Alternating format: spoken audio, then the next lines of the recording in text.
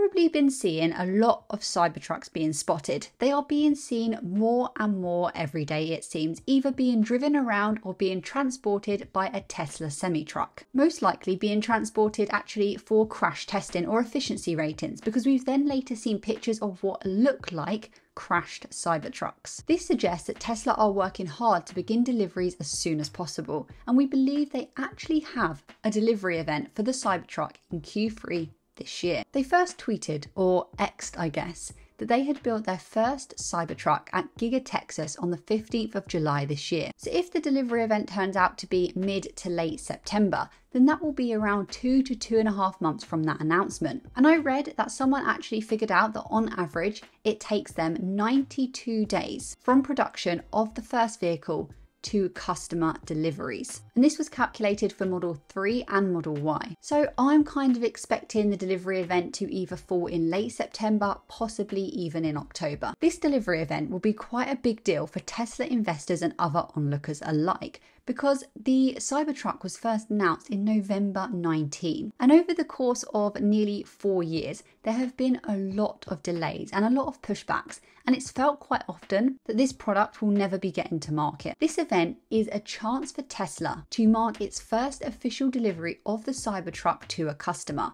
Now, this customer may actually be a Tesla employee rather than a proper full customer, but it still allows Tesla to say they are starting deliveries and start getting people really excited, even if their production isn't fully ready for those massive customer demands. And we'll get onto demands in just a second. Remember though, that this doesn't mean that as soon as the delivery event has taken place, that all of the people that reserved a Cybertruck will start getting their deliveries. The list for these, which we'll get onto in just a second, is absolutely humongous. So it's going to take them probably years to get through the backlog of people waiting for one of these. And during this event, it's very exciting because we expect to hear the full pricing and the full specifications, which actually haven't been fully confirmed yet. So who are the actual competitors for the Cybertruck, and who is the market for these vehicles? Well, pickup truck owners are the most obvious market for these, or I guess anyone that has some spare money lying around and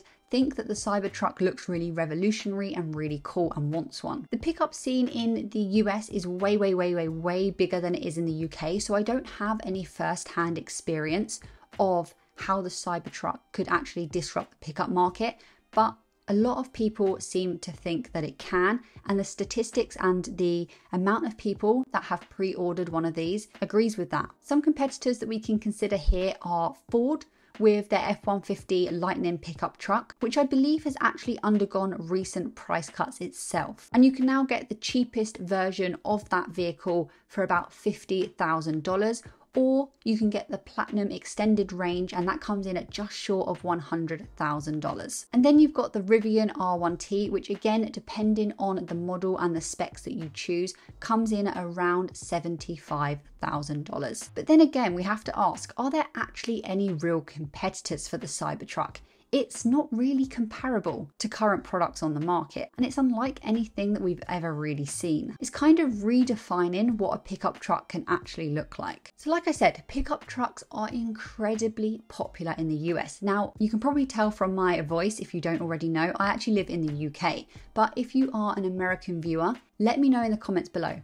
Does this statement hold true? And also, are pickup trucks more common in particular states? I'm thinking maybe in mid-America and maybe the South, and then maybe the coast like California area, you'd see less of them, but I could be wrong, let me know. And they represent one of the most sold vehicle types. Currently, Tesla doesn't compete in this market, but they are about to. They are about to enter one of the most lucrative vehicle segments in the US. This could mean very good things for Tesla in terms of revenue. I've actually heard people say that the Cybertruck will be the Hummer of the decade, in the sense that when the Hummer was first released, it was actually really weird looking and unlike anything that people had ever seen before. I think it's possible as well that the Cybertruck will end up attracting people that were never pickup owners before. Perhaps they've never had a reason to have a pickup truck, but now they see the Cybertruck and they're very interested, or they like the new look of this, Or maybe they're Tesla owners of a Model Y and now they really want the Cybertruck.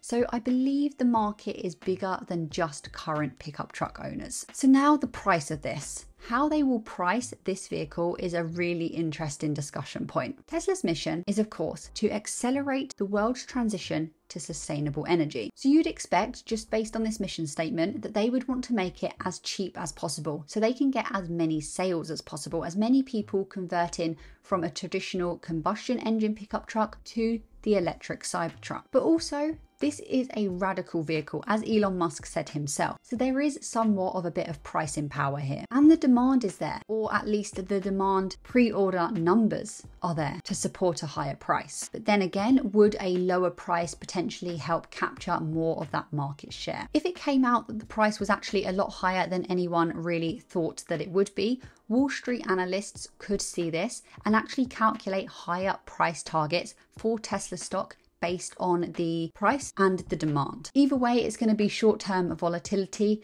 but the price of the Cybertruck and the delivery event and all of the stuff surrounding it, I believe will definitely impact the stock price. So I've heard a mixture of different prices. I've heard $50,000, 48, 75, even above 75. I think originally the Cybertruck was going to be around $40,000 for the single motor lowest spec option, and then this was going to move up depending on the higher grade options that you can pick, up to about $70,000. But these prices were floated around back in like 2019. So of course, take these all with a very, very big pinch of salt and consider that there will be an inflationary impact to these prices as well. There's people that will have a better understanding of the pricing of these vehicles way more than I do, but I'm kind of currently in two camps here. My first idea is that Tesla would want to be as competitive as possible. So they would want to make the Cybertruck as cheap as it possibly could be in order to get mass volume sales. Then I start to think that actually they would want to price this at more of a premium, focusing on profits and then using those profits to offset some of the really high development and production costs, and try and keep it as more of a niche high value product that people are willing to pay more money in order to get an innovative vehicle, one that not many people have ever seen before. And then perhaps they could keep price cuts as an option, a future tactic. And I do wonder how difficult it would actually be for them to make this really affordable straight away, given its design and materials. And like with anything, there will be an S-curve in terms of production, whereby at the beginning, the production will be really slow.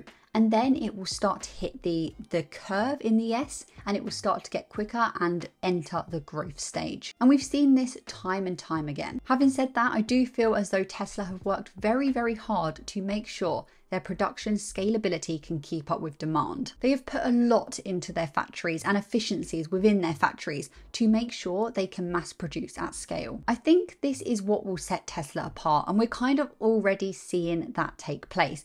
And this may be what allows the Cybertruck to completely dominate the EV pickup truck market, or just the pickup truck market in general, because they are able to produce at mass. And there are other EV pickup truck makers that are really struggling to ramp up their production. But this vehicle is just not the same in terms of manufacturing as other Tesla cars, so this could introduce some obstacles. So we have this article from ARK Invest, and it's pretty interesting, and it makes the point that today most automakers fund the development and sales of unprofitable EVs with profits from their gas-powered truck sales.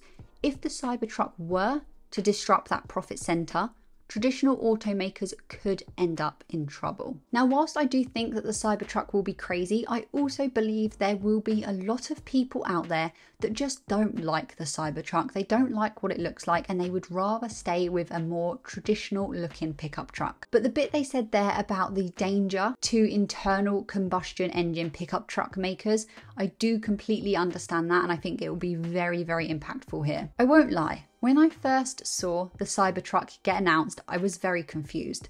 Like, I was thinking, what is this weird looking vehicle? Has it come from outer space? And who would actually want this, or who would even need one of these? I didn't really see a market or a use for it at all. But one big thing that I was missing here is that I am not the target audience for the Cybertruck. And like I said, I live in the UK, and especially whereabouts I live in the UK, you don't really ever see pickup trucks. So I couldn't even imagine one of these Cybertrucks pulling up on a road next to me or driving through the city. It would be very, very odd. And I don't really believe that we have the roads and the space necessarily for them where I live, so I'm not really sure. But Elon said that he wants to emphasize that the Cybertruck has a lot of new technology in it. It doesn't look like any other vehicle because it isn't like any other vehicle. So this led me to start thinking about when in recent history has there been a product that has been anticipated to be released where people were just confused by it. They don't really understand it. There's a split camp. And some people are just a bit like, what is that? Why would people need one of those? Why would people want one of those? And I can think of one pretty good example of this. And that was when the first phone was released that had no keyboard and no stylus. And I'm pretty sure that so many people were really skeptical of Steve Jobs for doing this. But now look, the Cybertruck has been pre-ordered by close to 2 million people. It actually may even be higher than this now, but this number has come from a crowd-sourced data tracker, so it may not be 100% accurate. To have reserved a Cybertruck, you had to put down a $100 deposit, so many of these reservations may not actually translate into proper full orders, seeing as people don't actually fully know the pricing or the specification just yet. And of course, there will be some potential customers that just don't want to wait, so they'll go elsewhere. And all this has had me thinking about whether or not we will see a similar picture in terms of the Tesla stock as we saw back in 2020 when Model Y was released. Will the Cybertruck come out and just be extremely popular and sell in high volumes? And will this draw more and more people in to the Tesla ecosystem and the Tesla brand, just like we saw with Model Y?